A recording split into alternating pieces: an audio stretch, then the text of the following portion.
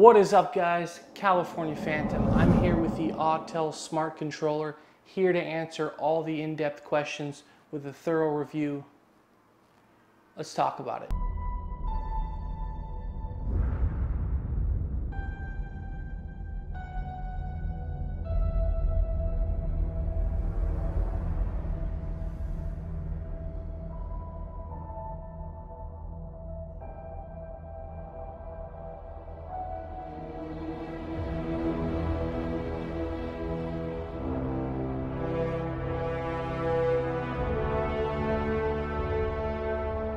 Perfectly balanced, as all things should be. So with all things Autel, we heard the announcement for the Smart Controller. A lot of time went by. We had little glimpses of a controller similar to this with the Dragonfish, which is another aerial platform, more suited for commercial use. But the entire community rallied around this thing. I know many of them applied the pressure. We were demanding a controller like the DJI Smart Controller. The TripTech tablets, the alternative means to getting what we were after, were just not cutting it. And Autel is finally, after this slow rollout, as with all their products that tend to be late, they finally delivered this smart controller. I was a day one pre-order, but ended up almost 2 months late with this thing. I'm not exactly sure how it was broken down or how it delivered to things, but it was a giant mess. Be that what it may, as much trouble as it took for Autel to deliver this to me, it was worth every single penny, in my opinion, and I'm going to explain to you why. Up until this point, I really had only one option, which was the Live Deck. The Live Deck coupled with a high nits field monitor was my alternative to using a TripTech or some third-party hobbled together Lithor sort of situation that many of you guys are experiencing now. I know when they announced this thing, the aspect ratio, the nits, and the battery life was the immediate jump out point and the selling point to me. The 1199 was kind of a pause for me, but given the size of the unit and what I was hoping for in this unit, I believe personally that Autel delivered on every front. Here we are at Bartholomew. I'm just a party of one, so it's going to be a little bit rougher today, but I do have the Sony X3000 with me. We're going to do your prototypical setup with this smart controller. So I know a lot of people were asking me initially, what does the setup look like with this controller? So here it is in all its glory. I'm going to set up the straps first because that seems to be the most sought after question. So lining up the Autel badge, just put it over my neck, sling it over my neck, flip it over like so, and then feed the button strap through it. Now, there was a few people on here complaining about the redundancy clips, and I personally don't like these button clips, but instead of clipping these to this, or underneath here, I'm not sure why you do that, they still work under here. So I mean, do what you want, but for me, I'm having the button strap going as the primary, and these two clasps will just be a redundancy, so that all of the wear and tear will be on that little tiny clasp area and not this big, wonderful anodized piece of metal on the handle itself. So I don't know if you guys can see that on this camera. It's a little bad, but they just unscrew from the handle area here.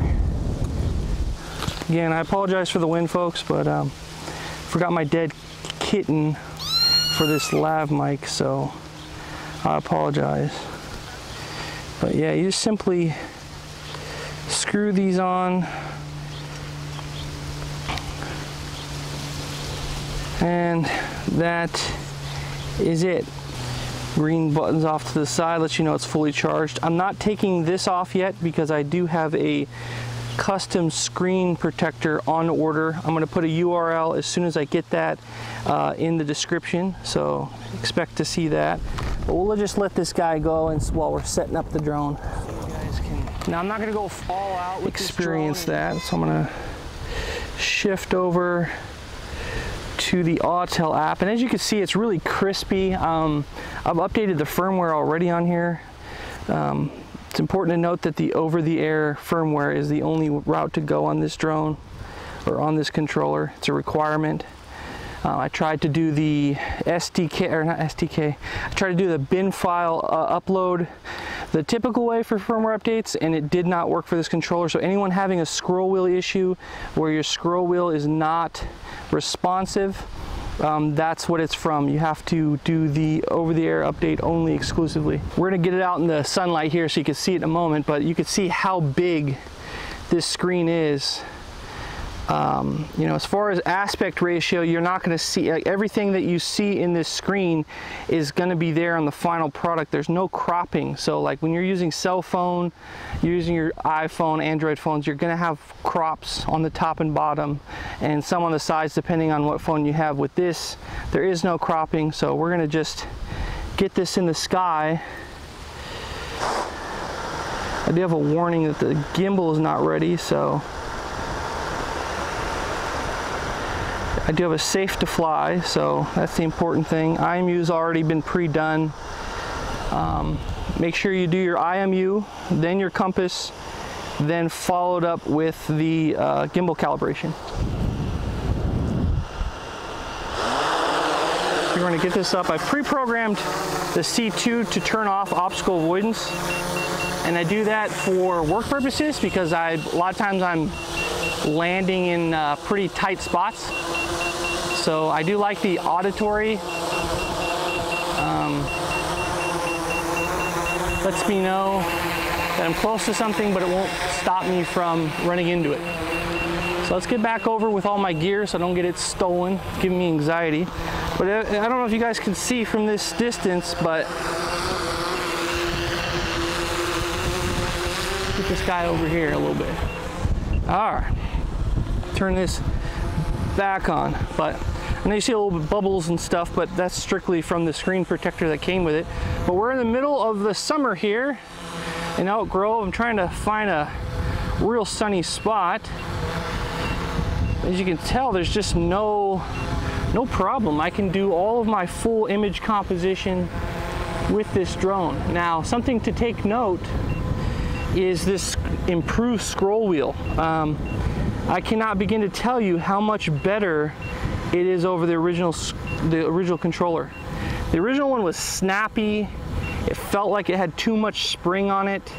This one definitely feels more like DJI. It has I'd say about 25% more travel distance, maybe a little bit less than that, but more importantly, it's just not snappy at all. It's just really smooth. So when you are doing these shots where you're coming up and you have that gimbal roll as you're coming, like this one here, you command a lot more evenness about that shot. Like I know for the original one, it's just difficult. It's just difficult to do. Everything's set to auto. Like I said, I'm not really gonna worry too much about the composition side of things. Getting that right, I'd have NDs on it if I did. It's really bright out here in Elk Grove, so we're just trying to test. I know several YouTubers, I was reading videos on this, not liking the sticks, but I don't know if you guys can see this, but they got rubber washers on them that really make this a lot more smoother than the original that tend to be snappier. Everything's smoother about this is the best way to lump this in a nutshell. Yeah, overall, I'm just really impressed with this. I would certainly say the sticks are more superior than the original controller. The wheels on the side are more superior. If I had a criticism, I'd say If you're not a pincher, like if you're a pincher, this is ideal because you throw your fingers on these scroll wheels and you have full control, right? I'm still sort of a controller kind of guy, you know, gaming controller, so I'm still sort of a thumbs tops. And that makes the scroll wheel a little in the middle of my finger rather than the tip. If I have it on the tip, then it becomes an issue for hitting the record and not record or stop record. I wish the scroll wheel was a little bit higher and maybe the C1 and C2's a little bit on the outside, like a little bit, moved a little bit over. Minor criticism given the spectacular nature of this. Another thing I'm noticing right off the bat too is I'm not getting any sort of signal strength on the screen. So that's something that obviously they're gonna have to address right away. You know, I think it's imperative that you know how far out or how far away you are as your signal's depleting, because you have the flight time of what's, you know, remaining. You have your height, you have your distance, and obviously you have your speed, but where is the signal? You know, that's a problem. I just want to preface this by saying I will be reviewing this more thoroughly in regards to the distance. I haven't heard a single soul complain about the transmission on this thing, but I will be doing a range test to compare the original controller to the smart controller. So I believe the original controller claims something like 7 kilometers and the new smart controller is 10 kilometers. So realistically, this should get me more distance on the same flight path. So we're gonna put that to the test in the next video. And that's pretty much it, guys. I hope you enjoyed this video. Please hit that like and subscribe if you haven't already. Go ahead and drop me a comment down below letting me know if you've pre-ordered this controller. Maybe you were on the fence and this puts you over. Go ahead, I love hearing from you guys. Drop me a comment down below and we'll be catching you on the next adventure.